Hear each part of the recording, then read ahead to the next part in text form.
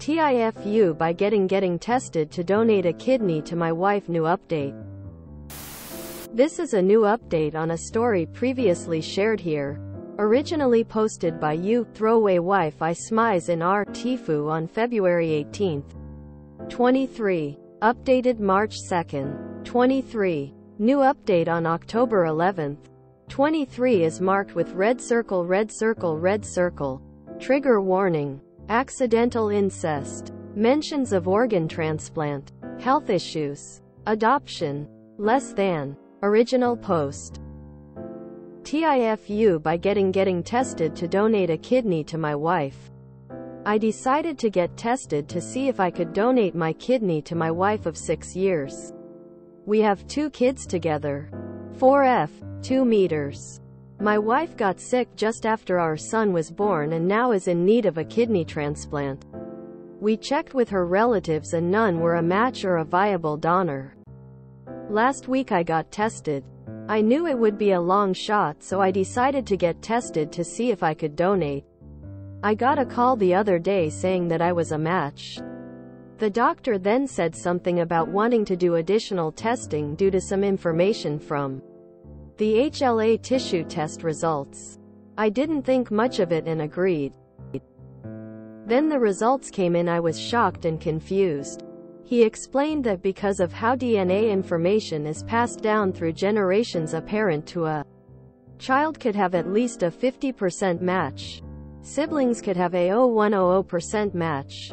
It was rare to have a high match as husband and wife. I asked, what does that mean? He said that my wife and I have an abnormally high match percentage. Long story short, we're related. No, I'm not kidding. I was put up for adoption before I was born. Placed into a family that moved across the country. I knew I was adopted, but we didn't have any information about my bio family. It was a closed adoption. I met my wife by chance 8 years ago. I was on a trip from work and she was working at the site I went to. We worked together for a week. We exchanged numbers, kept in touch. I was sent back there 3 more times that year and each time we became closer. I was given the opportunity to be transferred out there in a new higher paying position in a different department as hers. The rest is history. I don't know what to do moving forward, but I know it may be wrong. She is my wife and the mother of our kids. This post is probably going to get removed, but it is all true. TLDR. Wife of 6 years needs a kidney. I got tested and we have an abnormally high match percentage for being husband and wife. Edit. Look at name. All of my family is from my adopted parents. My parents adopted me 2 minutes after I was born. Their name is on my birth certificate. They have not told me anything about my bio parents and don't have any info. Her family is not a match as stated above. Most of her family has low match potential or can't donate due to medical or other reasons. I am 2 years older than my wife. I do know that my wife was born when her parents were late teens. And NBSP.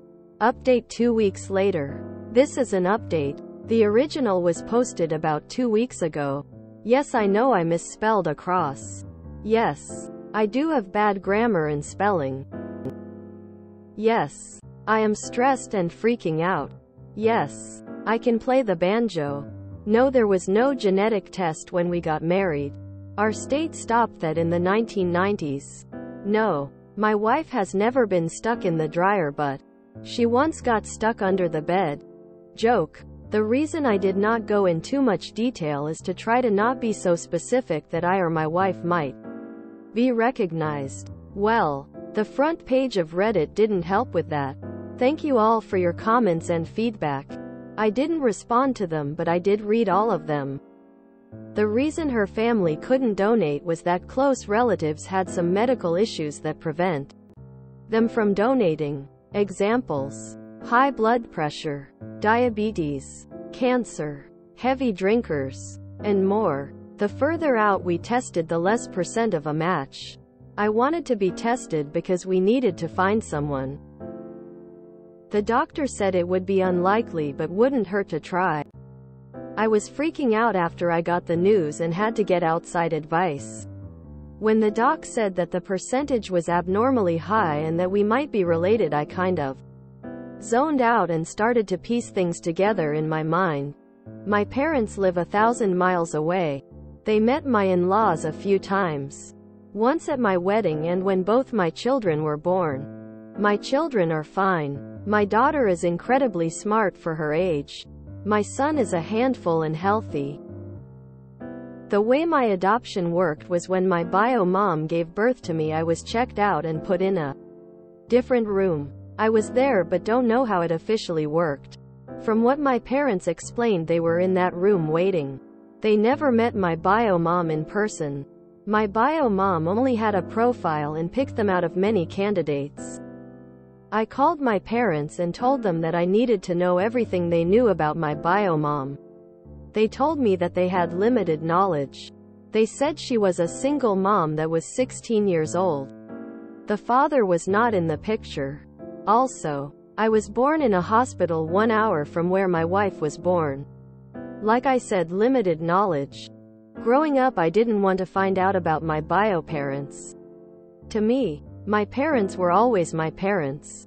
I knew I was adopted and that it was a closed adoption. I figure it wouldn't matter long term. I'm not going to do an additional at-home DNA test through any of the traditional testing sites, like 23 or Ancestry, due to personal reasons, like the possibility of the family finding out. The doc said all of this to only me, not with my wife present. Some of the additional tests were done through the doctor, which was the CM test. I'm not an expert on DNA testing. They said it was like a 1900 plus CM match. This basically confirms one of my bio parents is one of hers. It can also mean first cousins or aunt, uncle. I'm guessing her dad. When my kids were born, my parents brought photos of me as a baby and commented that I and my son looked a lot like my wife's dad. My son was easily explainable. But all three of us are a different story. I'm not going to bring this up ever. I might look at my Phil differently, but nothing will hopefully change. I hope none of the family goes on Reddit and connects the dots. I am donating my kidney to my wife. We have started the full process. That takes time and a lot of preparation. I plan on talking to my wife after the surgery and after recovery. We will decide what to do with our kids. If we are going to get them tested or ever tell them. I will not be leaving my wife. I love and will always be there for her. I made vows and I will keep them. I love her more than I would a half-sister. TL. Dear, I'm donating my kidney to my wife, who is most possibly my paternal half-sister. ETA, I do plan on telling her after the surgery. She is not doing well and I think this will be even harder in her. I would rather her know that I love her as a husband rather than flip her world upside down right before life-changing and dangerous surgery. If something were to happen, telling our kids is not a decision I'm going to make on my own. It will be a joint thing after my wife knows. And NBSP. Red circle, red circle, red circle. New update part 1. October 11th. 23. My wife is probably my half-sister. PT.1. Again. English is my first language. I'm just bad at it. People still think this is fake. And that is okay. It is my life, not yours. In the long term, it only affects my life, not yours. Okay. First, my wife and I did go through with the transplant. We both are recovering, have recovered well now. My wife is the healthiest she has been since just after our son was born. My profile has all the other posts. But since I posted this on my profile, you most likely are up to date. I have tried to write this update about a gazillion times.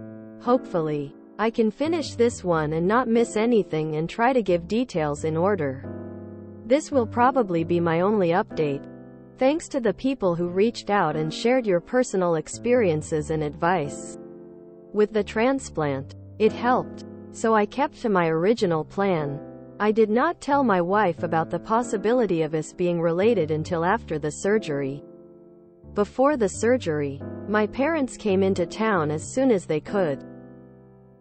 It really helps having a big family support system like we have.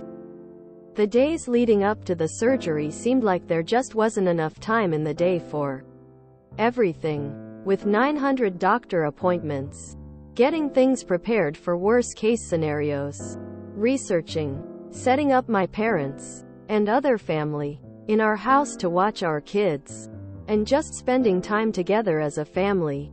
The doctors were fantastic and laid everything out in a professional but relatable fashion. They answered all the questions and concerns we had leading up to, during, and post-op. There were a ton of questions. It was one of the best feelings seeing my wife hopeful for the first time in a long time. I knew I wouldn't be able to live with myself if I took that away from her. In the days leading up, I decided I was going to write a letter to my wife if things went bad for me. But she survived. I wrote her 6 pages. I have small handwriting. In it, I told her how much I loved her, how much she changed me from the moment we met, how she was my universe, but also how sorry I was for keeping a secret from her and lying to her. Went into details of what I found out over the last week, how we might be related and all the evidence. I gave it to my parents to give to her if something were to happen to me. But if we both didn't make it, then to read it with my in-laws. I also made other letters. The surgery went well for both of us. They said my organs look mighty fine. The transplant worked out rather quickly for my wife, and her body accepted it. I ended up scratching my eye pretty bad, and they put an eye patch on me. So when I saw my wife for the first time, her first words to me were, "The doctors knew we were here for the kidney, right?" Quote, "Recovery overall sucks. There was virtually no position that was comfortable. Shout out to the person who recommended sleeping in a recliner, using stuffed animals my kids picked out as comfortable pillows, and more. I felt like a baby because my wife never complained and was healing well and taking it easy. Me on the other hand, I'm not so smart and decided I should go against doctor's orders and did not take it easy and ended up having to go to the ER and have a secondary surgery to repair damages I caused. Please listen to your medical professionals." And NBSP, new update part the 2nd of October 11, 23 My wife is probably my half-sister part 2. Now on to what y'all really care about. During recovery, my wife got into TikTok, Reddit. Well, after a time, she found a little post that made it way bigger than I ever intended. Looking back, I should have been more careful. Thanks for all the interaction and thanks to the ladies at 2 Hot Takes. My wife loves you guys. During this time, she started to ask more in-depth questions about my adoption. My parents were still at the house at this point. Parents answered all questions. My wife used the excuse of wanting to put a memory book together for our kids and wanted to include a family history of us growing up and including our parents who raised us. She knew most of this info but wanted more details. She asked her dad about more details of his childhood, how he met my mill, if my mill was his first relationship. She knew some, but I was learning a lot. Also reminder my wife was born when her parents were older teens. I am older than her. He said no, mill was not his first relationship. We ended up pulling out his old yearbooks of his from high school, and he showed us the girl who was his first real relationship. I knew she was probably my bio mom. I could see features that I have in her. He told us fond memories he had of her. He said their relationship ended because of her parents, and he never saw her again. He tried finding out what happened to her but couldn't. Before the internet, shortly after that, he asked out my mill. And here we are. We got my Phil side. Then my mill said, "Now let me tell you how it really happened." proceeded to tell us a different story that was more believable. Nothing about all of this was a red flag indicating that my wife knew my secret. But after that visit, I felt extremely guilty. She was healthier than she had been in years, out of the major danger zone. So I had no real excuse not to tell her anymore. It took me 2 additional weeks to finally tell her. She noticed I was acting off and finally asked me if I was okay. I said I needed to talk to her about something serious, possibly life-altering, and potentially a relationship-ending topic. But that I love her and will do absolutely everything she decided from that point forward. She told me that was not a good start to a conversation and asked if I wanted to try again. So I gave her the letter I had written before the surgery. She went from curious, happy, crying, intense concentration, unreadable. In my head, I basically handed her divorce papers. And I would never see her or my kids again. Our life that we have built just got nuked. I'm dramatic in my head. When I get nervous, I pace back and forth. When she finished reading it, she took a moment, then came over to me, stopped me from pacing, said to look at her, smile with a genuine smile, and said, "You are the dumbest, smart person I know," then kissed me. This started a long conversation. She came across my first post after the surgery and found it oddly specific to our situation. Even though I changed some facts and circumstances, she connected the dots. This started her trying to find out if it was true, if I would eventually tell her or continue to her lie, hide it from her. She reassured me that it changed nothing in our relationship.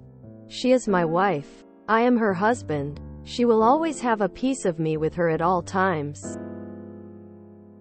She said, like a bunch of comments, that she doesn't view it as wrong because we did not grow up together. We didn't know, and it is a bit too late to back out now. We decided to have our kids do genetic testing when they are more age appropriate. Mainly for the unknown from me being adopted. We are not, for now, possibly ever, telling anyone. We also looked up who we now suspect is my bio mom. What we found was that she ended up passing a few years ago due to drunk driver. Don't drink and drive, but I possibly have 2 other half-sisters. So, I have dating options down the road if needed. Wife hit me when I told her this. Kids are doing really well. All they know is that mommy is doing better and enjoying spending more time with her and the extra energy, playfulness that she hasn't had in a while. They are doing really well. So, all in all, the best case scenario happened. The only things I would change is if the doctors tell you to take it easy and give you proper medical advice. Follow it. Also, if you are keeping a secret from your wife, so don't. They probably know already and is just letting you keep digging the hole deeper. My wife and I are doing really well. We are probably the closest we have been in a long time. I asked her to marry me again. She said she would think about it. Paused for like 5 long seconds. And of course, yes, I will marry you. I'm not as afraid as I was about family finding or seeing this post. I now have a goddess-like force to have my back if we ever get questioned. We have made contingency plans. Like I said, I probably won't update again. I thank you all. And NBSP. Reminder. Do not comment on the original posts or contact the original poster. I am not the original poster. This is a repost. The posts today sure are something today. After that tragic earlier post, I never thought I'd be so happy to read about an accidental incest post. The dude seems so wholesome and sweet. I'm glad everyone won in the post is healthy and happy.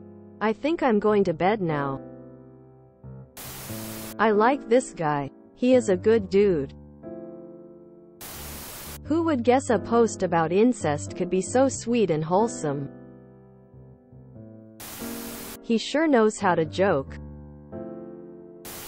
I have dating options down the road if needed. Am I a bad person for how hard that made me ugly snort? Again, English is my first language, I'm just bad at it. Made me chuckle. Dude, I don't think I could have handled that anywhere as well as he did. If I had €1 for every incest happily ever after story I read on this sub this week, I'd have €2. Which isn't a lot, but it's odd it's happened more than once. Dating options if it doesn't work out, just killed me. Tears of joy. I remember this one. I'll admit I can't tell if it's real or not, but either way a good story, and I'm glad things worked out. Probably shouldn't have any more kids though. Targaryen approved post. That was a ride. I'm glad it's working out for Oop and his half-sister, wife. Legit, I'm happy for them. Even if I'm being silly. My only thought is maybe they should consider a vasectomy. I know historically inbreeding was bad, but I think it takes more than just one generation to get to the bad stuff. I have no idea, but if it were me I wouldn't risk it. This was the best outcome possible. Oop has jokes. This made me smile. I'm glad everyone is healthy. Friendly PSA that incest genetics IRL don't work the way movies pretend they do. Outside of very specific recessive genetic traits, even full-blooded siblings won't produce disabled offspring. There's still enough genetic variation to allow normal development. It takes at least 2 generations of full-blooded incest to see impairments. So grandma and granddad were siblings and had mom and dad. And mom and dad had little Timmy with the issues. Once you start throwing half-siblings and cousins in the mix, it becomes even less of an issue. I'm not suggesting anyone go out into the world with the intent to bang their sister.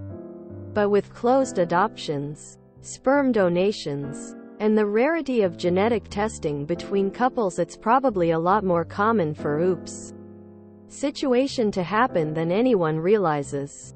And it doesn't cause most of those families any notable issue. Op sounds like a good person. From what Phil said about losing contact to his first GF, Op's mom. I wonder if he was even aware that she fell pregnant and had his child. Seems like her family stopped contact pretty abruptly. This kind of thing has probably happened a million times and no one ever knew. But all the DNA tests that are practically available in dollar stores lol are now showing it. This is the sweetest incest update on this Boru as of today. As an adopted person, this is both ew and aw. But mostly aw. Glad they are sticking together and are laughing their way through life. So sweet. I'm a transracial international adoptee, so we don't have to worry about that. And we've already done ancestry. However, our families are both from the northern region of the state. So if we are related somehow, it will be through my adoptive family. So socially much worse but biologically a-okay. Melting face. You already have kids and they are assumedly healthy since you didn't mention any crazy abnormalities. If you're happy, you're happy. Donate the kidney to your sister wife and continue being great parents to your children. How is the only post depicting healthy relationship on this sub about incest? With that said, both of them sound sweet and hilarious and I am happy it worked out for them. If you enjoyed this video, please check out our playlists full of similar content. Epic Ericast is like doom scrolling for your ears. Please like, share, and subscribe.